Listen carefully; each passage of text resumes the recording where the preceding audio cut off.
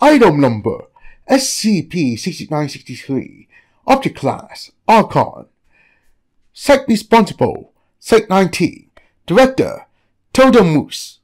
Research Head Dr. Jack Bright. Assigned Task Force Not Applicable. Security Level 3. Special Containment Procedures.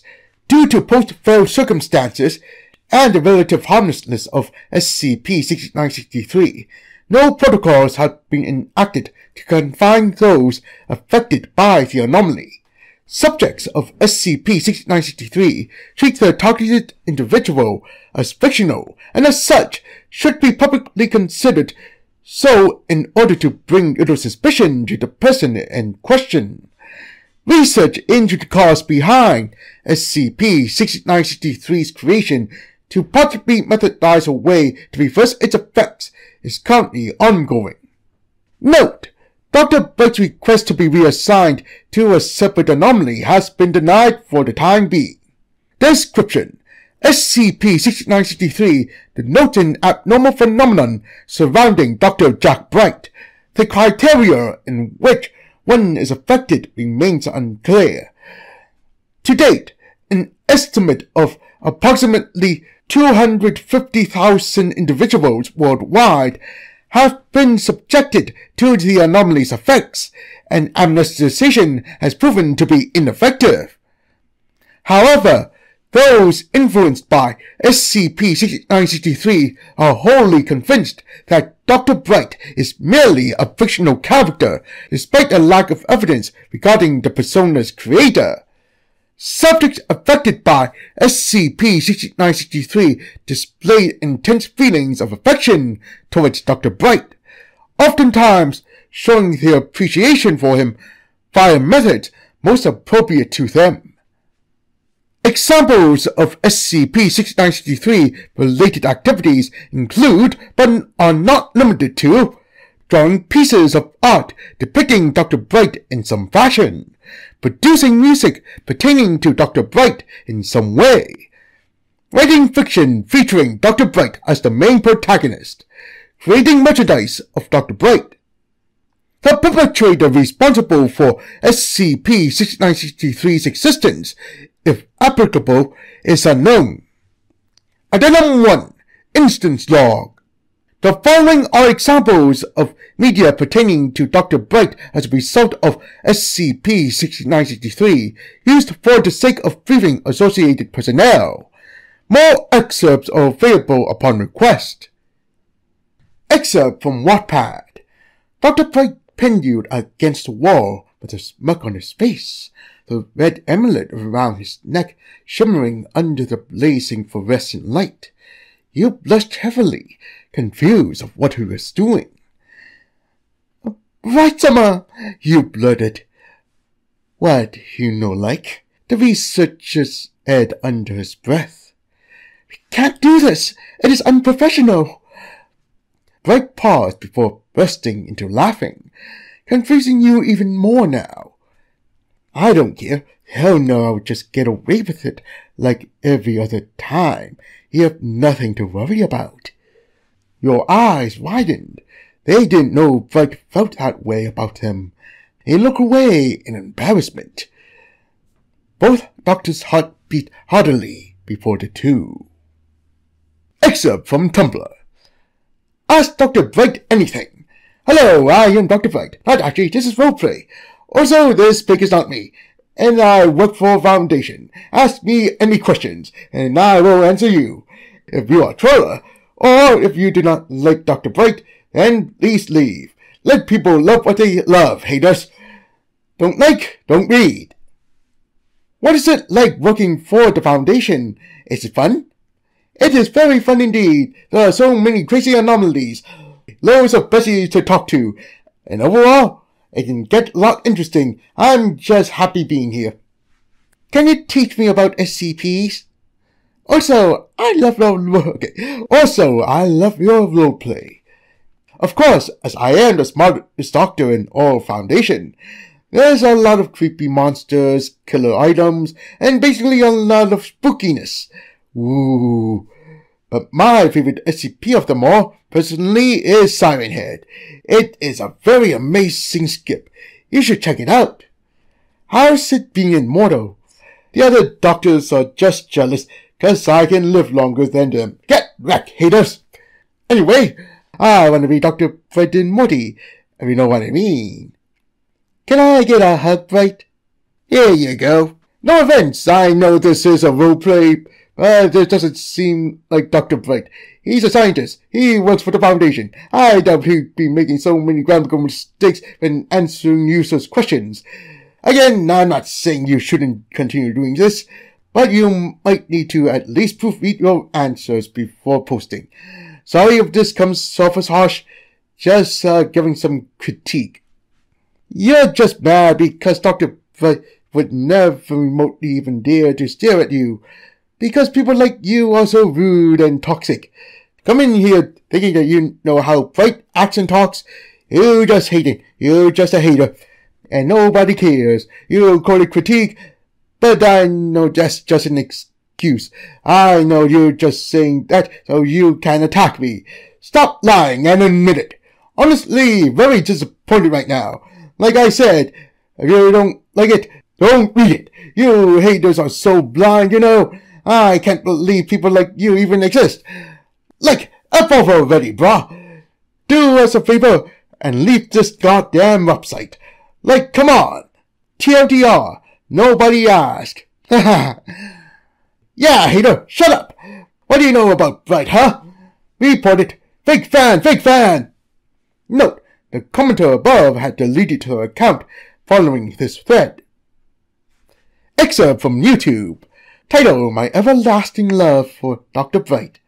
Created by Bright Lover 246. Duration, 31 minutes, 27 seconds. Begin log. Footage begins. In the background, there is a shrine to the right and a suspended red amulet hanging on the left.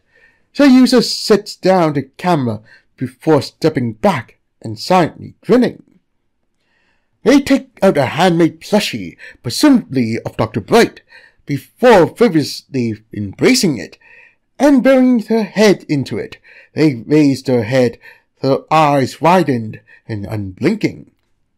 The person inhales deeply. Oh, Bright Summer, if it's for you, I'd do anything. I would kill hundreds, nay thousands of people if you desired it. You are the pinnacle of beauty, if not the definition. I am in your debt, Doctor.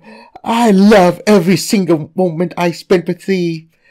They steadily hyperventilate, gripping tighter onto the toy. Please don't ever leave me. I can't live without your presence. Be mine, nobody else. I can't let you be with anyone else. I will stop everyone who tries to get in our way, our relationship. They think I'm crazy, but you don't, right? You would never say such a thing. No, you wouldn't. It's them add-on saying, thinking that we don't deserve to be together. That they said you weren't real, but we'll show them, Bright Summer. We'll show all of them. I just know I'll be safe, 'cause I'm next to you. Honey, dinner's ready! Shut up, Mom! I'm recording something! End log. Addendum 2. Interview. Personnel interviewed. Dr. Jack Bright, Site 19. Director Tilda D. Moose, Site 19. Subject, SCP-6963. Begin log. 2254. Moose enters the interview room, holding onto a clipboard. Bright is already seated, tapping his foot, and notices Moose as she pulls back the chair and sits down. Both are silent for a brief moment. You had something you wanted to discuss with me, Bright. Bright nods. It's about 16963. You see, I was wondering if... Moose crosses arms. If you're requesting to be transferred, then I'm going to refuse your offer. How come? It's practically harmless, Bright. I'm sure you've been through worse. Moose, when I first worked for the Foundation, I did not expect I developed a fan base overnight. I did not ask for this, I did not sign up for this, and I surely didn't spend over a century to suddenly have people craving my very presence. But you did agree to research anomalies, and that includes your followers. What part of this would you consider as research? We're merely observing a crowd of people violently thrashing at each other's necks over a doll that's apparently supposed to look like me, when it couldn't be farther from how I actually look. How do you think celebrities feel? Look, my point is, why can't you accept my request? Right, you have your reasons, and I know what you're going through is certainly an uncomfortable experience for most, but it's not as simple as reassigning you. You'd still be exposed to all the fictions revolving around you, and with your indiscernible imagination, it's basically fruitless. Bright shrugs and averts his gaze. And unless we can find a way to fix this mess, you're just going to have to deal with it. I'm sorry, but I don't know what you expect me to do. I know, but still, it's exhausting. I didn't want this. Cheer up, Bright. At least you're not aware you exist. I doubt that makes the situation any better, but thank you, I guess. My pleasure. Just don't stress yourself too much. If you ever wanted to take 5, all you have to do is tell me. I don't mind giving you a break from all the work. Sure, I'll keep that in mind. Moose checks her watch before standing from the seat. Anyways, I'll be heading off now. I have other duties to attend to. Actually, there's something else I wanted to say before I leave, Bright. Do me a favor and keep yourself together, alright? Moose exits the room. Right. End log 2259. Update! A recent spike in SCP-6963 activity has been reported. Cause believed to be an announcement made on an online web forum known as Brightnet. Action to mitigate the spread of SCP-6963 is currently underway, though no progress has been observed thus far. The aforementioned post has been transcribed below for reference. Announcement by Mr. Silver, Mod. Good day, afternoon, evening to everyone in the Bright community. We hope that every single one of you are doing your best. As you can tell by the post title, this is an announcement from the Mod team, and oh boy, this is a big one indeed. Of course, this is about our beloved character, Dr. Bright. To put it simply, we'll be opening up a new section, open to anybody to contribute. Obviously, we'll be looking over any additions made to this little experiment for any hate directed towards our precious child. Damn haters! And you may be asking, what is this? What are you doing? Well, we all know that our researcher here is professional. Like your typical top-notch scientist, people like him tend to be confused as a robot, forgetting that there are people too, and people like Bright make mistakes.